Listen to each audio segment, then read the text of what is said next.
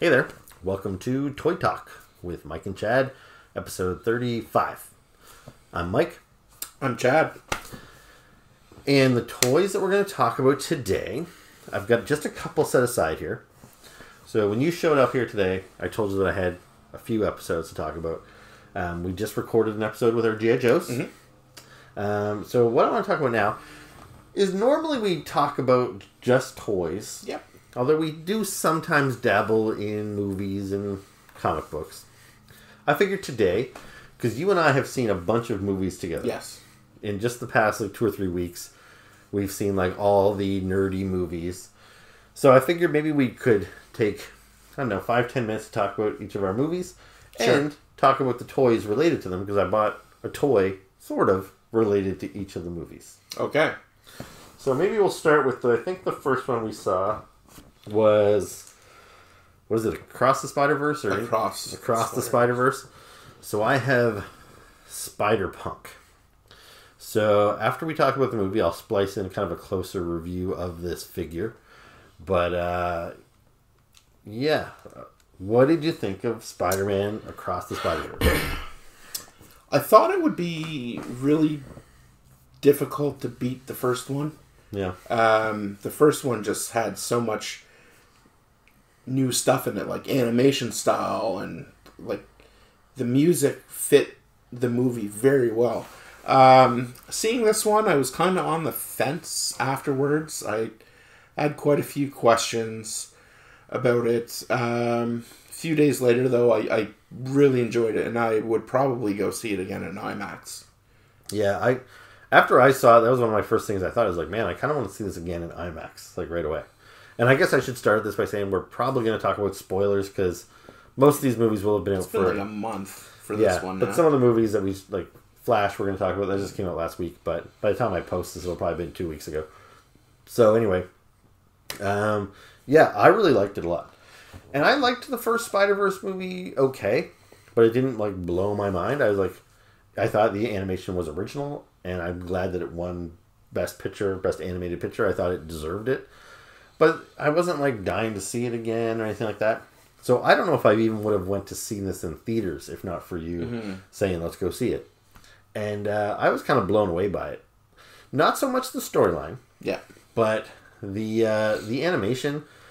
And maybe I need to rewatch the first one. Maybe I'm not remembering it for as good as it was. I remember it was good and it was original. But watching this one, it was a whole other level. I think they've elevated the animation so far beyond the first one. And I went to animation school. Yeah. So I have some animation background. And when I went to school, we're talking around it was 1998, 99 when I went to animation school. So 3D animation was pretty limited at the time. And but when you saw things like Toy Story and Bugs Life, I understood it that that audiences might not really think about this sort of stuff, but why do they do toys and bugs? It's because those things are segmented, and it's easy to show, move their elbows because you can show a joint, because it was very hard to do fluid, one solid arm. So that was the kind of thing I had a little bit more insight into because I was doing the animation myself. And doing things like hair was really tough to do. And then when Monsters Inc. came out, you're like, holy crap, how did they make this big hairy guy look so believable? And so watching this Spider-Man movie, it was like that the whole time. I was like, how did they do this? It's this is insane. Yeah, even the level of mixed media that was in there, some of the things, they had a sequence where we are doing spoilers. Yep. Yeah, they had a sequence where it went to a Lego Spider-Man universe, and they used the actual Daily Bugle Lego building that you can buy, which I also want to get, but that was fantastic. And seeing Lego Spider-Man, and I've seen pictures. I have a friend that has the Daily Bugle, and he told me it's at least 4 feet tall because his son is almost taller than this thing. Wow. So it's incredible to see that, and I like that J. Jonah was the same across all the Spider-Verses, which it's nice. And that's it. There was so many little Easter eggs and stuff, and we're not going to get into all that here. There's other videos that are totally devoted to Easter eggs and talking about all the different Spider-Man that appeared. But one of them was like Ben Reilly, the Scarlet Spider. Yeah. And I'm a big Ben Reilly, Scarlet Spider fan. I was happy to see him. However, he is a character that they've been kind of doing a bit of a character assassination on him every time he shows up. He came back from... Because he died back in the 90s at the end of the Clone Saga where he was introduced. He was around for about 4 years as Spider-Man's clone. Then he died. We didn't see him for, I don't know, 10, 15 years. And then they brought him back and they made him a bad guy. And then they brought him back again and made him kind of a dick. And then they brought him back again. Now he's a bad guy again. And every time they bring Ben Reilly back, I'm a little disappointed with how they portray him. In this one, they made him like super emo for some reason. Yeah. And I don't think that's what he was like in the comic books. Like, I think they were maybe just making fun of the era of comic books, but like, Ben Reilly was not a super mopey character like that. So I didn't love that portrayal. But at the same time, this isn't...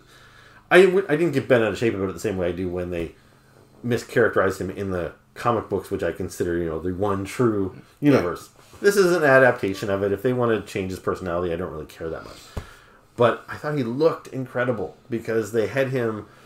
He looked like the comic book art, like, truly come to life. Which is one thing, like, whenever... DC does those animated movies that are really well done. Mm-hmm. And one of the ones that comes to mind, one of the early ones they did was Public Enemies, Superman, Batman, which was based on a comic book by Jeff Loeb with art by one of my favorite artists, Ed McGuinness. Mm-hmm. And Ed McGuinness draws these characters in a very unique way. Yep. They're big and muscular and very cartoony. And yet, when they made it an animated special, they couldn't make it look like Ed McGuinness's artwork. They tried, like it's got similarities, but you have to make it cleaner, because it's easier for animators. You can't put too many lines and stuff and things. Same as when they adapt work by Frank Miller. They try to change the look, but they definitely doesn't look like Frank Miller drew this animation. And yet, with Scarlet Spider, he looked like the comic book artist. He had cross-hatching. He had like. I was like, how did they do that? They took him right out of the comic book, and he's moving around on screen. Except he looks like a comic book. Like, I've never seen them so faithfully adapt the artwork. It makes me think that this animation studio could probably take like a Frank Miller book like The Dark Knight and make it look exactly like Frank Miller's artwork, and not make it a weird motion comic where it's not really moving, but actually animate it. And again, I was super impressed by that. So yeah, it looked really cool. But my favorite thing about it was Spider-Punk. And that was... I did not expect it. Because Spider-Punk was introduced in the comic books years ago now, at the first time they did a Spiderverse story. And they introduced all these Spider-Men from different universes, including Spider-Gwen, who has gone on to become like super popular in her own right. So they introduced Spider-Punk, which was from an alternate universe where Hobie Brown, who in the regular Marvel universe is the Prowler, but for whatever reason, Hobie Brown became Spider-Punk in his universe, and they did like a one-shot comic book about him, which I wasn't super impressed by. He's shown up again once or twice, nothing exciting. They made a Marvel Legends action figure of him a while ago, and I bought it, and it's okay. It's basically Spider-Man with a bit of a spiky mohawk and sneakers and a jean jacket. I was like, that is all the Spider-Punk I need. I saw these figures were coming out, and there was another Spider-Punk. I had zero interest in picking it up, because not only do I already have him, and he's kind of a stupid character, but they're done in the animation style, which doesn't really match my Marvel Legends collection. So, zero interest. But the way they animated him, and the way they characterized him in the movie, he was awesome. I did not expect to like him at all. But he was like... He felt like truly punk, like they didn't... It wasn't like some goofy writer that doesn't understand what punk is and just like, oh, let's make him like Avril Lavigne or something. It's like, no, he was modeled after like, Sex Pistols punk. He was British, which in the comic books I don't remember if he was supposed to be British, but it's very hard to portray because you don't get an accent in comic books. But hearing him speak with that British accent, and when he was on screen, he never looked like this crisp in colors. No, he was... He didn't. It's like he was a living gig poster. It's like if you think of the cover to the Sex Pistols, Nevermind the Bullocks album, it's kind of like torn paper and stuff on it. Like, that's what his whole body was like. It was like constantly moving. It's like when you walk by a street pole in the middle of the city with like weeks worth of papers, like ads for bands stapled all over one another. He was like a living pile of... I can't even really describe it. It was nostalgia. But he was incredible to look at. Yeah. And I thought he was super funny in the movie. I thought he was cool in the movie. When he took his mask off, I loved his crazy hair. Yeah, it was like a Jimi Hendrix style hair. Or almost more like the how the Weeknd used to have his Yeah, crazy hair. Like, all over the place. I really wish he had an unmasked head. Yeah, that'd be cool. But after seeing it, I was like, I want this version of Spider-Punk. Because when I went back and looked at the one I had in the sneakers, I'm like, he seems totally lame. No wonder I didn't like Spider-Punk. This guy, he's got his own vibe going. He's got a lot of cool detail on him. His guitar is covered in stickers and stuff. I think this figure is actually really awesome. It poses really well. I like the eyes. Yeah, he's got like, it's almost like bleeding down, like he's got like mascara on or something. He's really cool. I do worry that he could break because his arms are really spindly. But yeah, he looks great, and it was based on the movie alone. I had zero interest in this figure until I saw the movie, and then I had to have this. So yeah, the movie, I thought was pretty cool. Storyline is a little convoluted. You guys probably all know this by now, but it ends very abruptly at a cliffhanger. That doesn't bother me. I didn't know that was happening going in, but when it happened, I was like, okay, sure. Like, we're gonna get another one. We'll get another one. We'll wrap up the storyline. It didn't bother me. It didn't feel like when they do that with things like Hunger Games or Harry Potter, where it feels forced to split it up to milk us for more money. Like the movie was already like over 2 hours. It was like 2 hours and 18 minutes or something. Yeah, so if they wanted to play that story out, it would have been a 4-hour movie, and I thought it worked. I didn't really feel like the movie felt bloated. I liked everything that was in there. So, yeah, thumbs up from me. Yeah, I would definitely give it a thumbs up. I have many of the same compliments about the movie. I, on the other hand, was super annoyed with the ending because what time show did we go to? That was a late night show. It was 10 o'clock. It's always late night shows with you. It is always late night shows. So it was like, yeah, it was like a 10:30 show, I think it was, and you know, I had a long day at work, and then I was already annoyed, and then this, like, when it got to about the 2-hour mark, I'm like, I know there's only like 20 minutes left, so they really got to pick this up, or something's got to happen, and then just how it ended so abruptly, it really pissed me off. I see why they did it now, and yeah, and at the same time, like, because in the movie, like, the Spot is the bad guy, but you could kind of argue that Spider-Man 2099 is the bad guy. Okay. But it's not like it got to 2.5 hours and they said, he still has to beat these bad guys. It's like they threw a curveball and you've got like a whole new villain showing up at the end. So it makes sense that to be a third movie because like there's a lot to resolve. So I was totally fine with that. That's why after thinking about it, I was like, okay, I can kind of see the point. But now this will be truly spoilery, this bit here, if you guys have it. But like the thing that bothered me about the movie and why I've been recommending it to everybody, but I'm saying like for the animation alone, this is like a game changer. Yeah. Like when you saw The Matrix for the first time, you were like, what is this?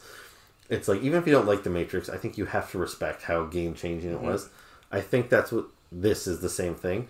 But I don't think my mom would like this movie. It's confusing as all hell. There's like Spider-Man from across the universe. There's, you know, all these characters. There's a lot going on. I thought that whole premise of like captains have to die was really dumb. Like they were saying Gwen Stacy's dad is going to die because he's going to accept the promotion as a captain, and every Spider-Man in every universe loses a captain. Yeah. And then when he decides that he's not going to accept the promotion, she's like, we changed the future. I'm like, that's so dumb. It's literally just because he takes the title of captain that he has to die. Yeah. He can't, if he's a lieutenant and he dies, that doesn't matter anymore. Like, it just, that seemed really dumb to me.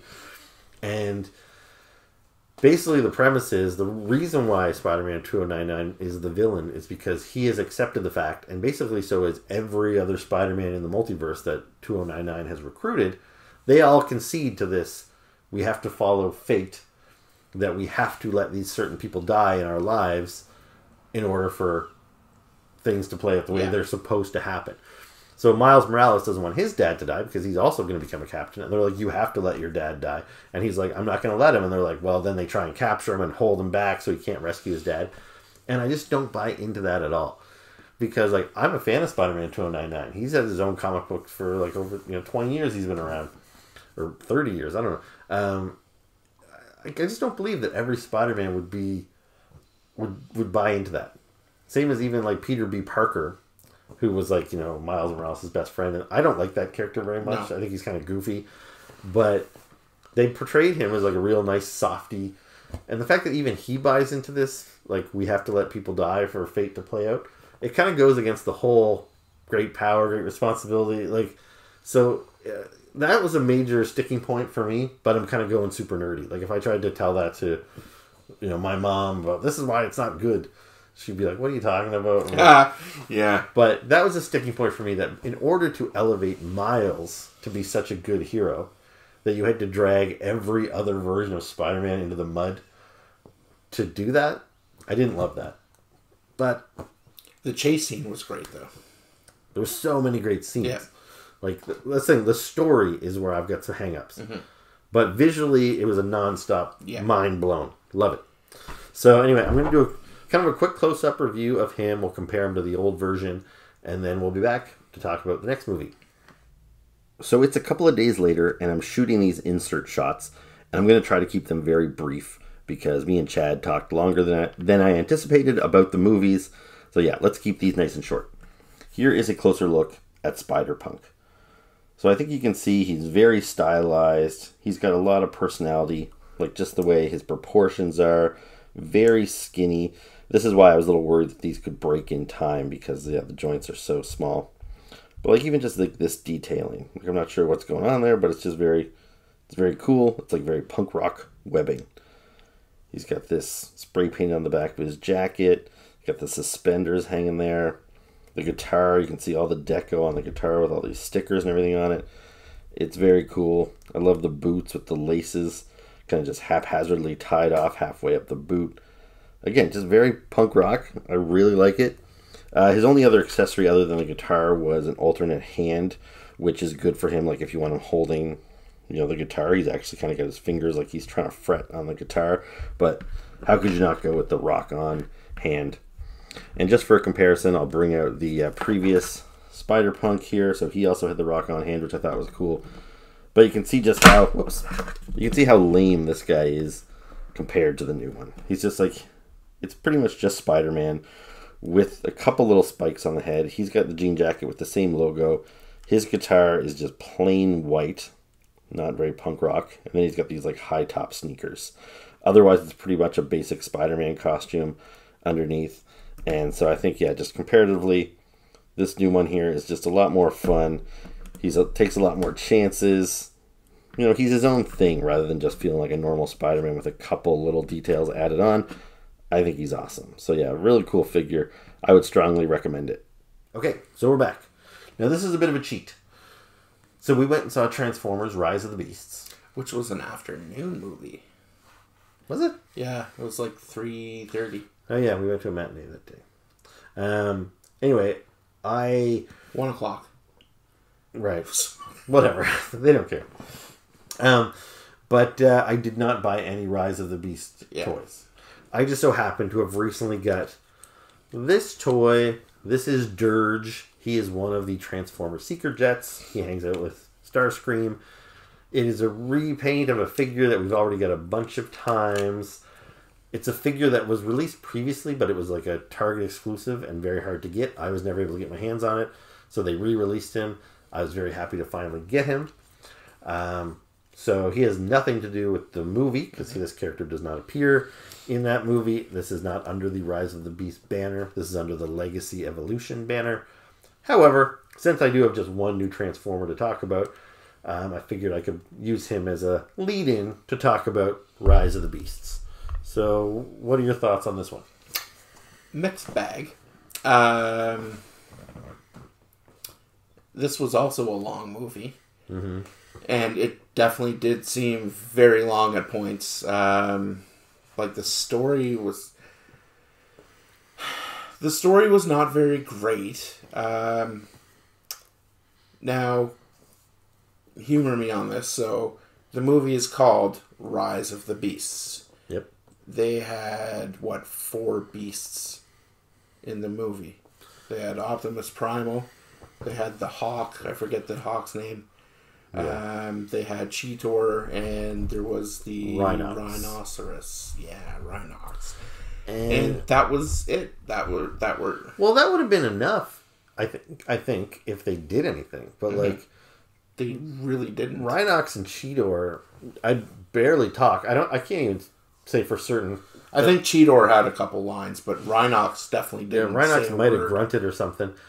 And they did transform into the robot modes in the final battle, but it was like a jump, transformation right into a fight. Like there was never a single scene where Cheetor and Rhinox were standing in the robot mode talking that you could kind of process what they look like. Yeah.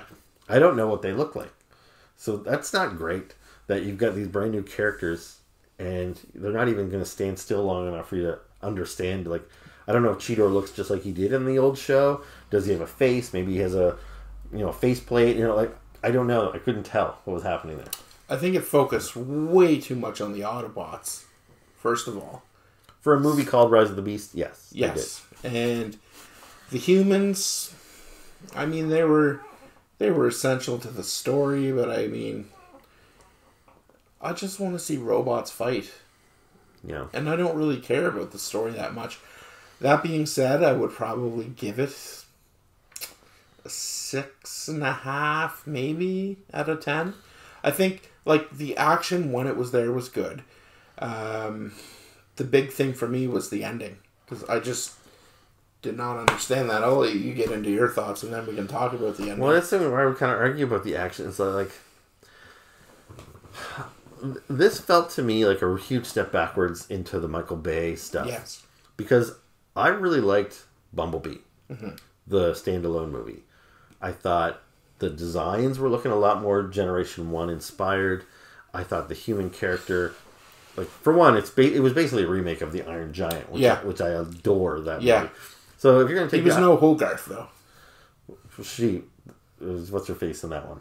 Oh, yeah. Hey, whatever. Can't you remember? Yeah, that chick in Bumblebee. She was fine. But it was the story of the Iron Giant. It worked really well. You got to spend time with the characters to get to know them. The robots looked distinct enough so you knew when they were fighting what they looked like, everything. With the Michael Bay movies, it was just like a big mess of metal rolling around. You couldn't tell what was happening. There was too many characters. There was some stupid MacGuffin to drive the plot. And this one went back to all those cliches. They need the... What was it this time? It was the time...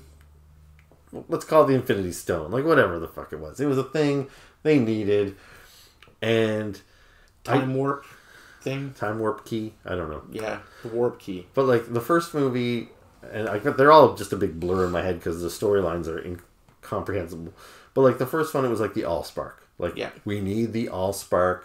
That's the all-powerful thing. And then the Allspark got destroyed or whatever. And then the second movie, they're we need the Matrix of Leadership or whatever. And then the third movie was now we need this thing. And now the fourth one was this thing.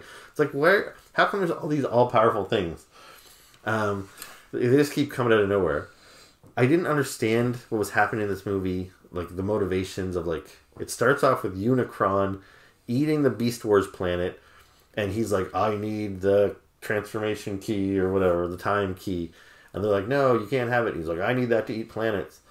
But why does he need that to eat planets? He's already here eating a planet. We didn't have the key before this. I don't understand why he needed it all of a sudden.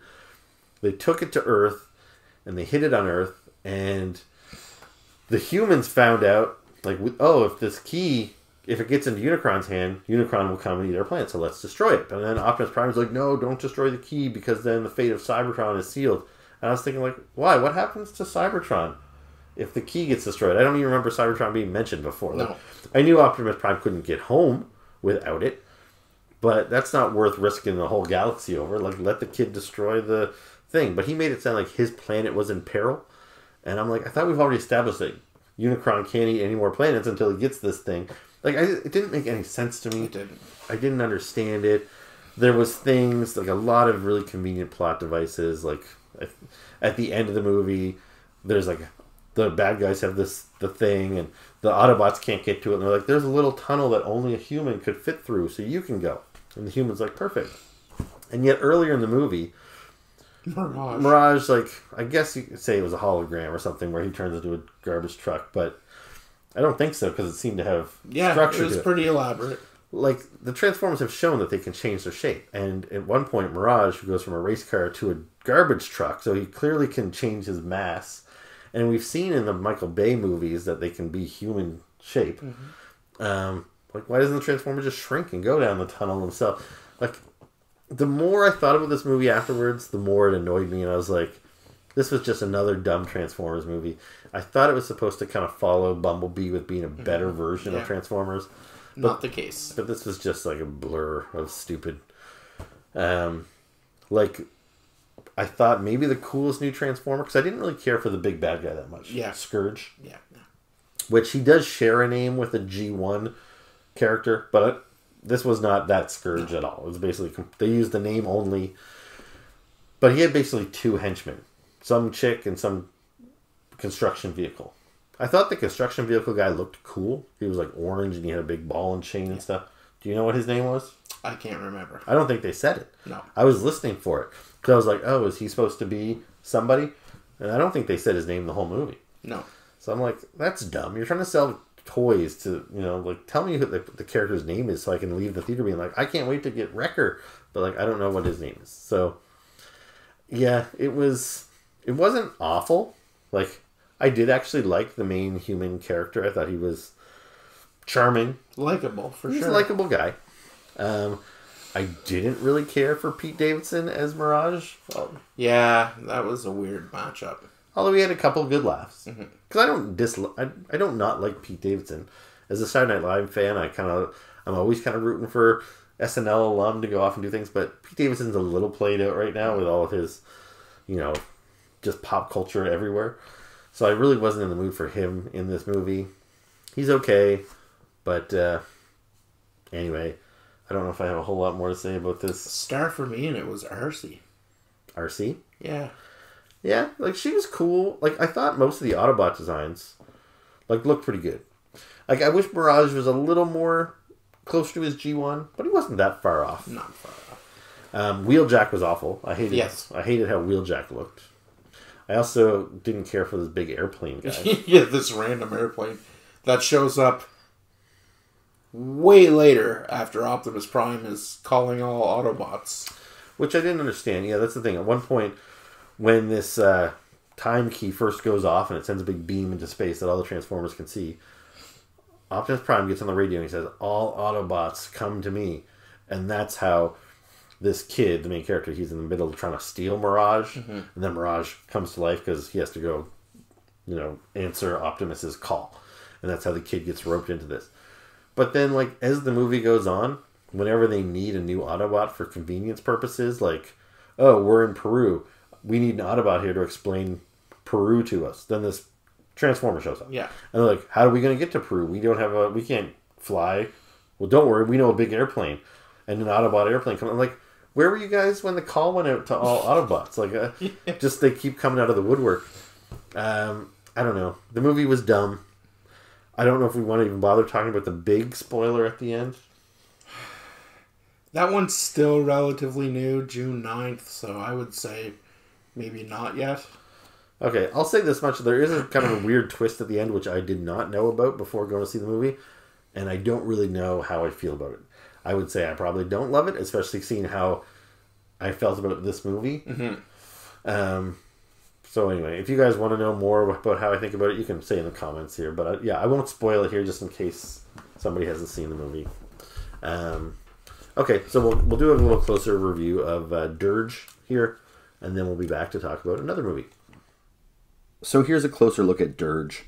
And even though this toy really has nothing to do with the movie we just talked about, it's a really cool figure, and it deserves more than just 2 minutes to talk about. However, that's all I'm going to allow myself. We're going to be quick because I've basically reviewed this figure at least 3 times already, because it's essentially just a repaint of Thrust here, and then we've got Ramjet version 2, and then this guy here is like Sandstorm, and I've got a 5th one coming right now. I pre-ordered one that's kind of a baby blue colored. I think his name is Cloud Cover. So yeah, that's the whole thing with these Seeker jets, is they're just basically repaints of one another. But I always loved the Seekers. Back in the Generation 1 days, there was a group of 6. And ever since then, I've been trying to have a consistent group of 6 in my collection, and it never works out. Either there's one that's really hard to find, or they don't make all 6 before they change the style of them. So I really wanted all 6 of the original Seekers.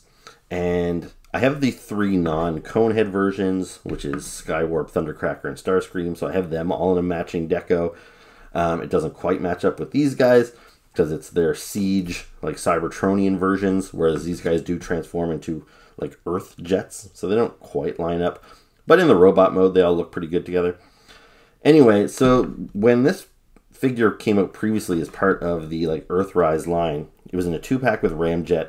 I really wanted it, but it was selling for like $200 online. It was like a Target exclusive. We didn't get them here in Canada. So the Dirge in my collection is this one here, which is still a great figure. This is from 10 or 15 years ago. And I really like this figure, but it is small. It's a little out of scale with the current Transformers I'm buying. So I've wanted to upgrade him so he would match my other Seekers. Finally got this guy. I'm pleased with it. Although the colors are really off. And I thought maybe they changed it from a blue to a purple for this new release.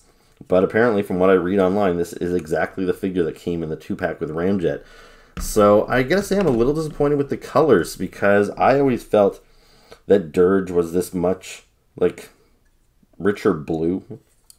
Whereas this guy definitely comes across as kind of purple to me. So that's my only real gripe about him.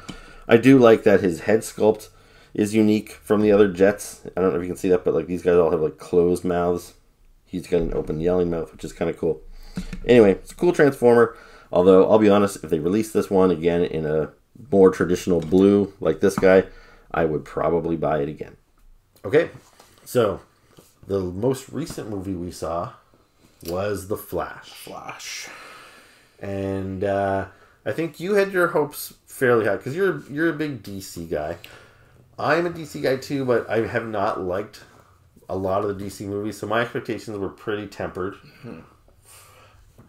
So the toy that we'll talk about, I actually went to Toys R Us the other day, and I picked up...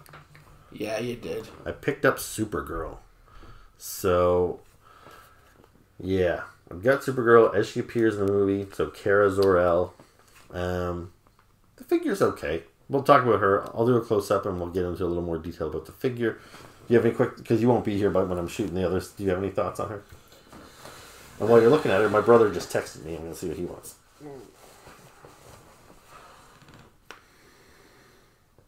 Is this a McFarlane? Yeah, of course.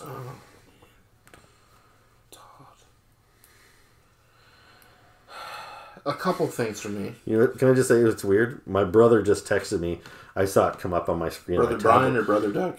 Brian. And he texted me. He's like, what did you think of The Flash? Did you see it yet? Well, he literally texted me that as we're here talking about The Flash. So, anyway, go on. Her joints are super loose. I don't know if I like... Even for McFarlane standards, like, I don't want to play with the joint on it a lot because it'll wear it out, but the face looks...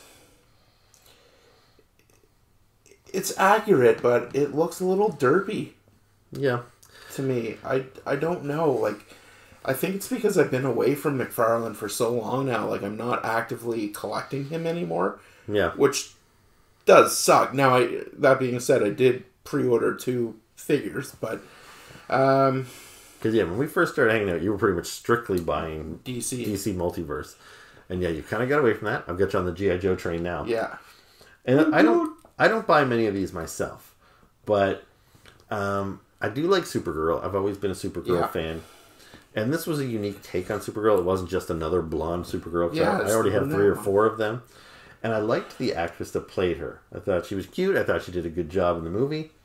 So I thought, I'm going to buy this figure. I think when you see the figure statically, like she looked good when she was fighting in the movie. But here, it almost looks like she's wearing pajamas. It's like too much blue. Well, that diaper also doesn't do it for me because that looks really sloppy. Like, I realize it's part of a joint, but you could have found a better way to make that. It looks like she's wearing, like, really saggy underwear. Yeah, but just, like, so much blue. Like, if she had red boots or a red belt or something, but it's just a lot of blue. And, yeah, the face, like you can tell it's like a digital scan, which is what they do for a lot of actor, like to get an actor's likeness now. They take like actual like kind of photograph and digitally, and I don't know what ethnicity Supergirl was, but she seemed just like a white girl to me. But here she looks like she's like Latino or something. So I don't know what that is, why her like skin tone or why the digital print looks that way. So I almost didn't buy it. I kind of hummed and hawed about it in the store. And the main reason I did is like I kind of had this idea for an episode where I'm like, we'll talk about a toy and then we'll talk about the movie. So I was like, I'll grab this toy. And this is it. So I'll talk about her in a little bit more detail, but you can see we're not like super thrilled with her. Were we super thrilled with the movie? Were we super thrilled about the movie? Do you want my comments first? Go for it. I've got a love-hate relationship with this movie. So I was on board with The Flash, and then all the Ezra Miller stuff happened. They went through their crisis and whatever. There was so much back and forth whether they were going to cancel it, they were going to recast and reshoot.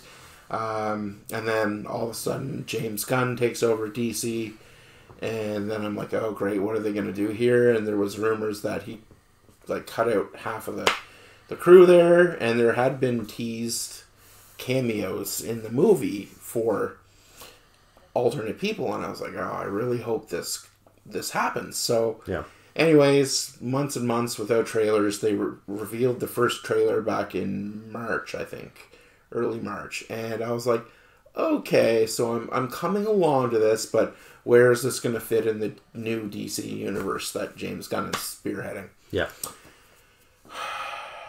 Then when we went to see Across the Spiderverse, they had a new Flash trailer in there, and I was like, okay, they're pulling me back in a little bit. Mm-hmm. I did enjoy that trailer. My hopes weren't like super high for the movie. There was a lot of like premieres and people that got to see the movie before it released. Like James Gunn specifically said, "This is the best fucking superhero movie I've ever seen in my life." End quote. Yeah. And a couple others were like, "Oh man, this was fantastic." For me, I'd struggle to give it a 7. I would say I was leaning between a 6.5 and a 7, but I think I'll cut down the middle and give it a 6.75 out of 10. Okay. That's not good. It's not terrible. I could have easily shaved probably 45 minutes off that movie worth of nonsensical jumble. Specifically at the beginning, like animation. I think since this only came out like 5 days ago, maybe not give too many spoilers. Yeah. But like the animation sequences at the beginning were kind of weird. Parts in the middle of the movie didn't really do it for me. And the action, I will say, when they got into the fighting, it was good. I just don't like how it ended, and there was too many weird things in it. Like, there were some good cameos. I was correct about one of them, for sure. That happened at the end. Won't say anything. Other than that, I don't know. I have mixed feelings on it. I don't think it was everything that they hyped it up to be. Yeah. I'm a DC fan. I agree that it would, as far as the ranking, like, I'll go with a 6.75 too. Why not? Okay. Because, like, I don't know, it was fun in tone for a lot of it, but that's a little jarring compared to the Spiderverse that we're coming out of. Like, it's always been so dark, even though Flash was kind of the humorous character in there. Like, I just don't, tonally this was a little weird. The animation for sure seemed like it was not done. This seems like it needed another month or two of work. Now, there was part of it that I could kind of let slide, which is every time he, like, when he ran, whenever he broke... Stupid, like, speed skating pose. Well, actually kind of did. I actually like when he ran. Like, that first scene when he has to get to, like, Gotham City and stuff, and how that's portrayed, I thought that was cool. And it didn't just feel like Quicksilver again. Yeah. Like, they kind of put their own spin on it. But... like when he goes into the Speed Force, because basically, if you've seen the trailer, you know he goes back in like time, and he runs so fast that he goes. Anyway, there is when he goes so fast, and like the real world kind of falls away from him. He goes into this like alternate dimension, the time, and in the Time Force, he sees all these events that have happened to him. So you see the scenes from previous movies, you see the scenes that happened to him just earlier in this movie, and so because this is supposed to be an alternate, like, weird reality, I'm like, I guess I could let it slide that it looks so stupid in there. But I don't know, was it a conscious choice that for it to look stupid, or they just don't have enough time to finish the effects? Because they will shoot a scene with him and his mom and dad, a minute ago, and then he goes into Speed Force, and to show that he's going through time, they'll show that same scene, like, again, but moving backwards or something. But it looked like it was, like, animated with, like, construction paper or something. Like, you already have the footage. Why didn't you use the footage? Why has it got this weird animation filter? Why do they look fake and weird? Like, I really didn't like the effects in there. The facial distortions, too, were kind of weird. Yeah, and that opening scene, there's a big action scene where he's got to save a bunch of civilians, and clearly the people look fake. Like, unbelievably fake. And I'm kind of thinking, like, it was so goofy, that opening action scene. And I'm not even saying that that was bad. I'm like, it felt like I was watching a Saturday morning cartoon. It was bad. But, like... Yeah, the people looked so fake as he was grabbing them in, like, slow motion and stuff. I was like, I don't know about this. Yeah, so the effects, I was really like, I couldn't believe how goofy they looked. The CG of the two Ezra Millers on screen together, because he goes, back in time, he finds his younger self, they team up. The whole movie, it's almost always two Ezra Millers on screen. I thought that looked great. I thought that looked really believable. When, at one point he's, like, carrying himself, and I'm like, this totally looks like there's two different people here. They have different hairstyles and all this stuff. It really, really worked for me. I thought Ezra Miller, despite what he's like in real life, was great in this movie. I thought the way he acted off of himself was, like, really fun. The outfit's still a little hokey. I feel the same way about Captain America in the MCU universe, too. Whenever he puts his cowl on, it just doesn't... It looks a little goofy. This Flash looks a little goofy. When the two Flashes both had Flash costumes on, it seems like they played it for laughs. For him to, like, look, my costume doesn't fit right. But then they made him wear that for, like, the whole third act, and I'm like, he looks like an asshole. Like, it's really tight in the dick! Yeah, there's a couple of funny jokes. Yeah. There were some good laughs in there. But, like, why would they take the second Flash and make him look like a goofball? Like, I just love... Well, that being said, though, I love how he made it out of an old bat suit. Like, well, he did. That's the thing. So they go back. They're in a different time, and there's only one Flash costume. So they go see Michael Keaton's Batman, and Michael Keaton gives him one of his old bat suits, and he basically cuts the ears off of it. He paints it red. He puts a lightning bolt over top of the bat, and then it's a laugh when he comes out and he's like, check me out. And it doesn't fit right. It's all weird on his face. And I get that for a laugh, but then they should have said, like, take another try, and then come back out and he has something cool on that you would want to buy an action figure of. But no, instead he's wearing this goofy, misshapen, with the ears kind of half ripped off. Like, he looks stupid. Yeah. And I'm like, this is like the star of the movie, and you're making him run around in an awful, stupid-looking costume for, like, the whole last 40 minutes of the movie. I was like, what is going on here? Also, the big bad. I didn't really know where this movie was going to go. Like, if you've seen the trailer, Zod comes back. He was the bad guy in Man of Steel. Because the Flash has run back in time, so I thought, they're going to relive the events of the DC universe. Sort of like what they did in Avengers Endgame. They went back in time and they had to relive all these different events that have happened.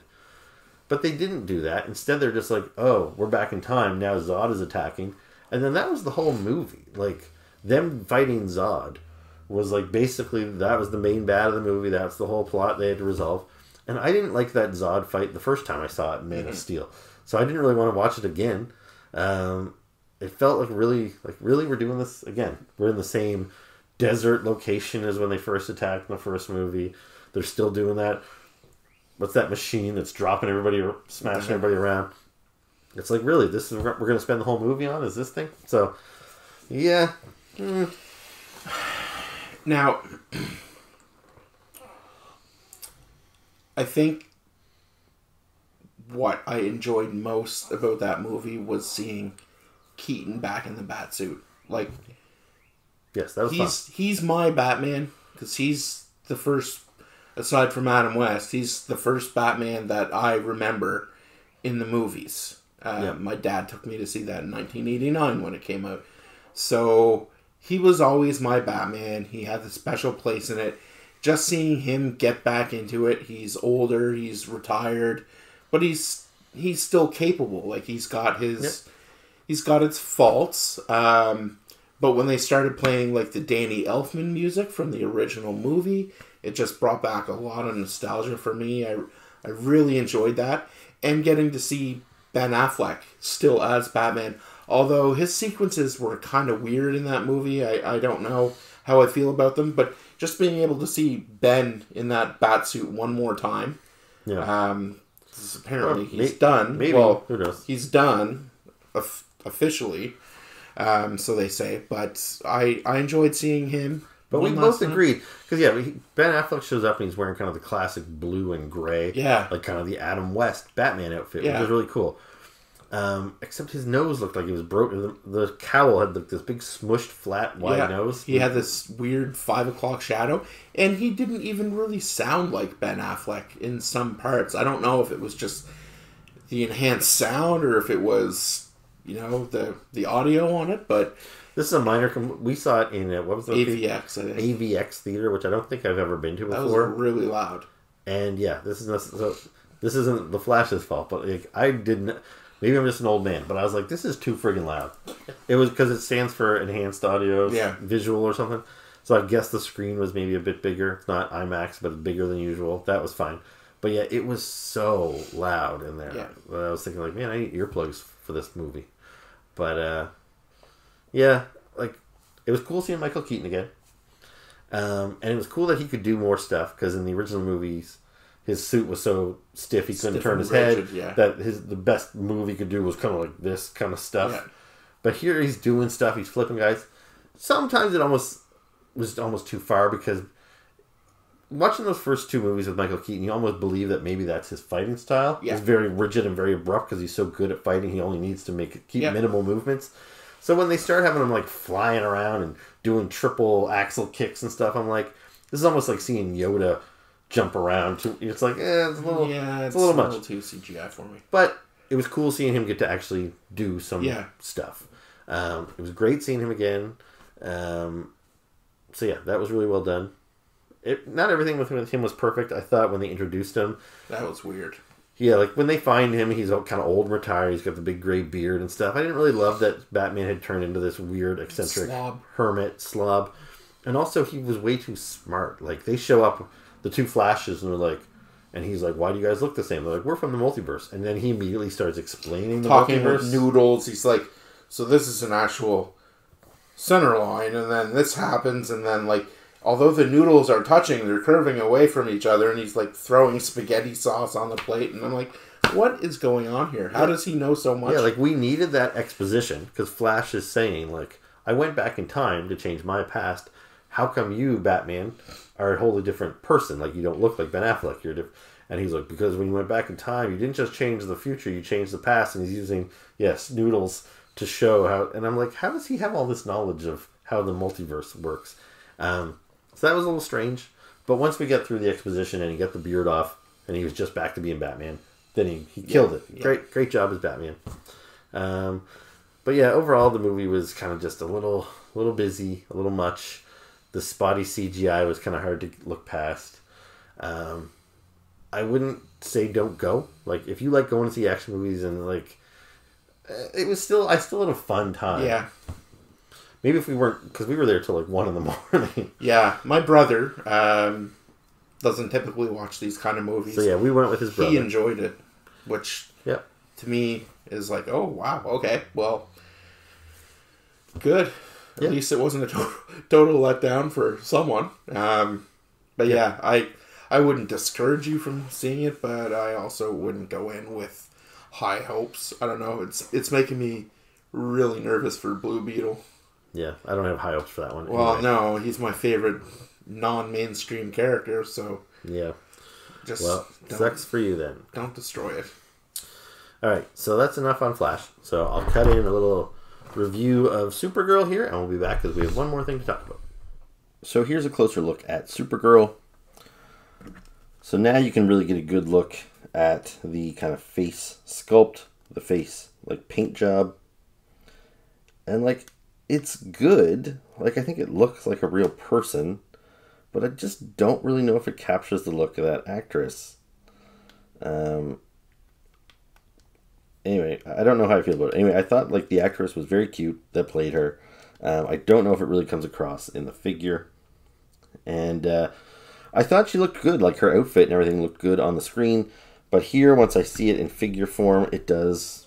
It's just too much blue to me. Like, I feel like you can see there's like some sort of deco on the side here. Like, maybe these were intended to be boots. Like, if the boots were red, or here's that big kind of rubbery diaper that Chad was talking about, it doesn't bother me as much. It's made out of like a softer plastic than like the rest of her. But anyway, if that was red, I don't know if that would improve this or not. I actually don't think so. I really think maybe just some red boots and maybe a belt would have helped a lot. Like, yeah, a yellow belt across there would really break up all that blue. Anyway, her cape, it's, it's got some pliable, kind of a pliable rubbery plastic.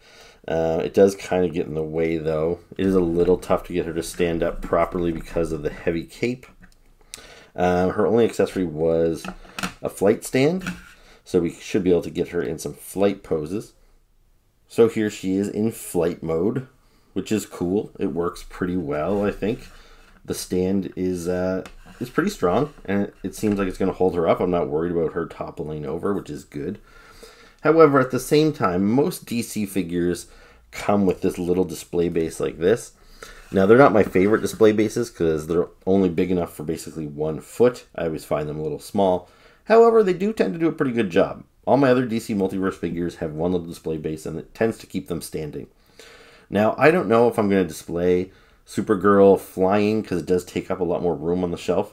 So I wish that she also came with one of these standard little bases just in case I chose to display her just standing rigidly. But anyway, that would have been an easy thing for McFarlane to do, but I understand maybe 2 different display bases is asking a lot. But anyway, yeah, it's not a bad figure. It's an okay figure from an okay movie. Anyway, let's move on. So we're back. And so those are the movies that we have seen. Now, the reason I'm lumping this in here is because I got a new figure for a movie that's coming out in like 2 weeks. June 28th. And you and I will not be seeing it together because it was just Father's Day. I promised my dad that we would go see it together. So I have a date with my dad for dinner and a movie. We're going to go see Indiana Jones and the Tablet of Time or the... yeah, I don't know. The something or other. He's looking for something. It's a tablet. So I got the new Indiana Jones figure from Hasbro. There's a whole line of these. So the first wave, I think all the figures from the first wave are all from Raiders of the Lost Ark. So this is Raiders, Indiana Jones. Then there was Marion, his girlfriend. Then there's Sala, his buddy. Then there's Tot, the Nazi guy. And then, what's the last dude's name? Anyway, the guy that's working with the Nazis to find the Ark of the Covenant. And if you buy all the figures, you get the Build-A-Figure pieces to build the Ark of the Covenant, which is kind of cool. So I bought Indiana Jones. He came with just the little handles for the Ark. I love Indiana Jones. They're some of my favorite movies. I don't know if I need to buy all the characters, because they've already shown the figures that are coming out for all the movies. So there's like 3 or 4 waves of these planned. But you're getting his buddy Marcus Brody. You're getting the bad guy from the 3rd movie. You're getting his niece from the new movie. You're getting multiple Indiana Jones. Some of them with his jacket off, some of them with it on. It's got him with shirtless from Temple of Doom.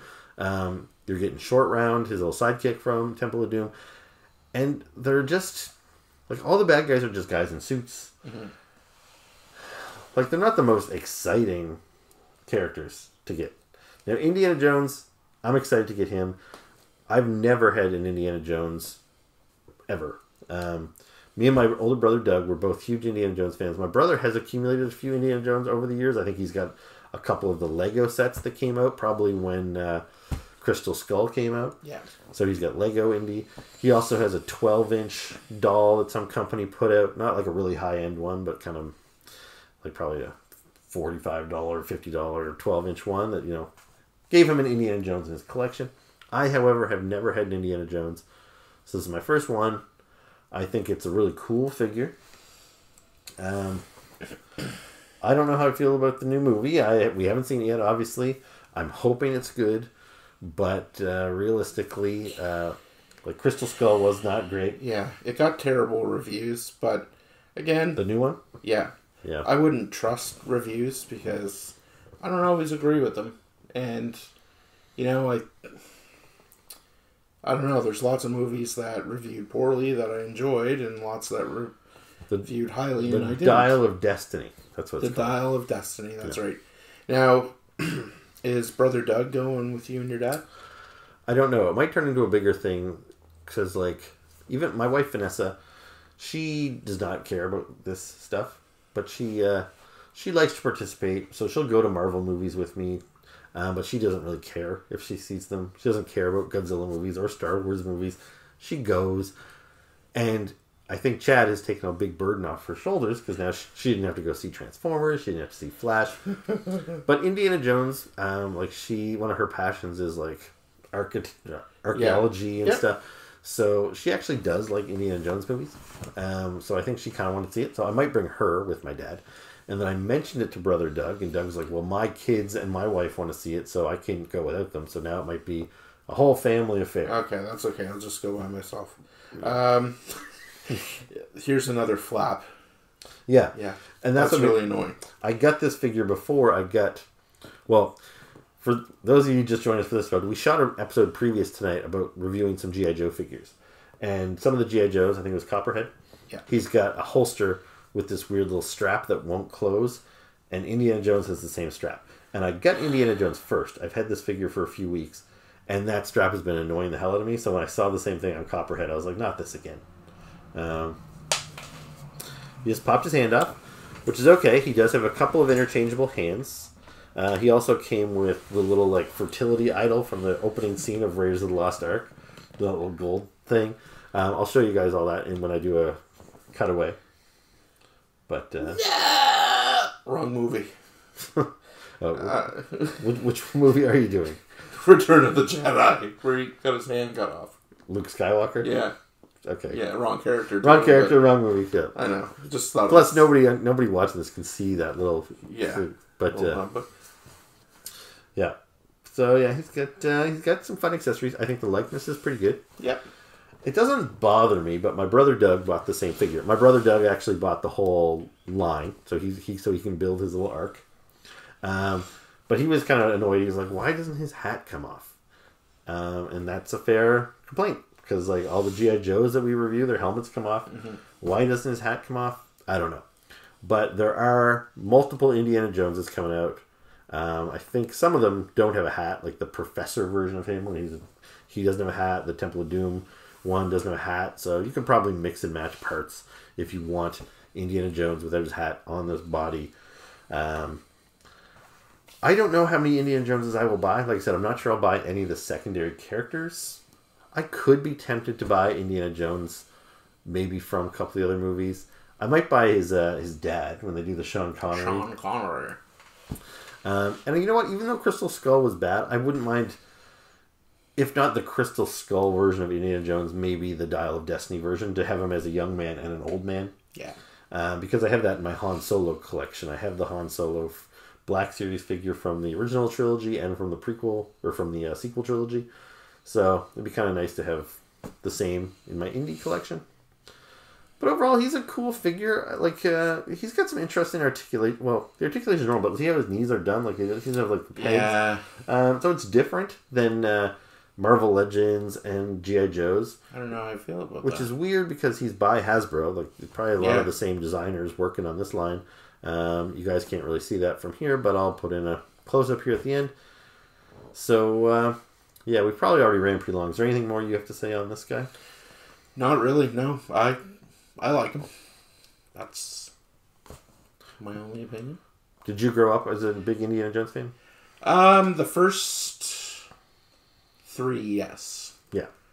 Well, that's the same as everybody. Yeah. Yeah, I don't... What was your favorite of the original trilogy? Probably Raiders. Okay, yeah. Like, I really liked The Last Crusade too, but my love of that is because I'd already been such a huge fan of Raiders, and I'd probably seen Raiders a million times by the time I saw Last Crusade. So yeah, Raiders is just, there's so many great scenes, and like the whole movie, I don't think there's a bad scene in it. It's a really fun movie. It's a great character. Yeah, it's a cool figure. So I'm going to do a quick close-up of this guy, and we'll be back to say goodbye. So here's a closer look at Indiana Jones. It's been a couple of days since me and Chad sat down to talk about this figure. I still haven't seen the movie yet. It's not out yet, but me and my dad will probably go in about 5 days from now. So hopefully I'll have some thoughts on the movie, maybe in the next episode. But yeah, the figure's pretty cool. Like, I think the closer you get, kind of the worse the likeness is. But, you know, from a distance and everything, I think it looks pretty good. At 6 inches, I still think you're asking a lot if you want like photorealistic to look just like the actor. That's pretty tough to do at this scale, but I think it looks pretty good. So these are some of the things I was complaining about, like this little holster. You're supposed to be able to fold that and tuck that back in there. That's a really hard thing to get to stay.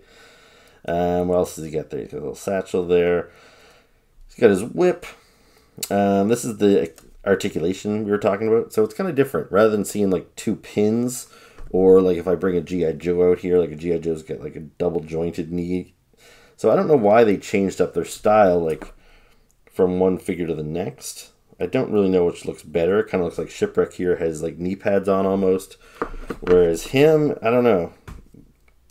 Like, it seems to work okay. Like, he has a decent range of motion in his leg. But yeah, I don't know. I'm just curious as to why they changed up the articulation for these figures. But yeah, he's pretty cool. Accessories wise, I've got them all in a little baggie here. So you see he's got some extra hands. He's got an extra whip that can be just plugged into his belt. There's his little idol from the opening scene of Raiders of the Lost Ark. And these are the handles of the Ark of the Covenant. So you have to get the other figures in the wave to build the whole Ark. Now, one thing I did do since me and Chad shot our video, I mentioned that I was thinking of getting a few more Indiana Jones figures, perhaps one from each movie. Well, I was out yesterday, and I bought the Indiana Jones from the new movie. So this is the one from the Dial of Destiny. You can tell that because his hair is gray now. But I bought him, and I got him home, and when I opened them up, I realized these figures are very, very similar. I'm like, did I really need to buy the 2 of them? If they had had this figure still in the store when I was there looking at this one, I probably would have noticed how similar they were, and I probably would have passed. But this figure wasn't here in front of me, so I was like, yeah, they're probably different enough. But nope, they're very, very similar. Which, you know, shouldn't really be a surprise. You know, Harrison Ford or Indiana Jones basically wears the same outfit every movie, but I just thought they'd be a little more different. But anyway, his satchel is off to the opposite side than the other one. He has a whip that is folded up on his belt. He does not come with an extended whip. Instead, he comes with this little flashlight, which I'm sure he uses in the new movie.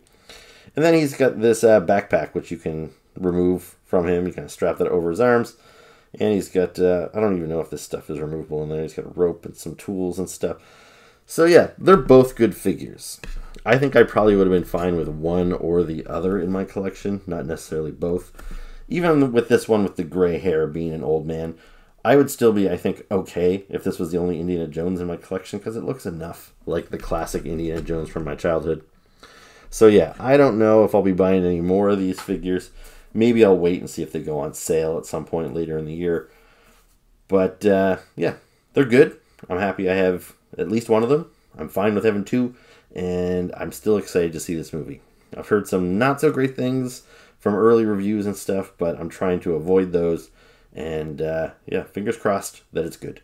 So that is our review of some random Indiana Jones, Flash, Transformers, and Spiderverse figures. Hope you enjoyed it. If you did, hit the like button, hit the subscribe button. Leave us comments. Yeah. Anything more you want to add? All right. Well, that's it for this episode. Thank you for watching. We'll see you next time. Ciao. Keep collecting.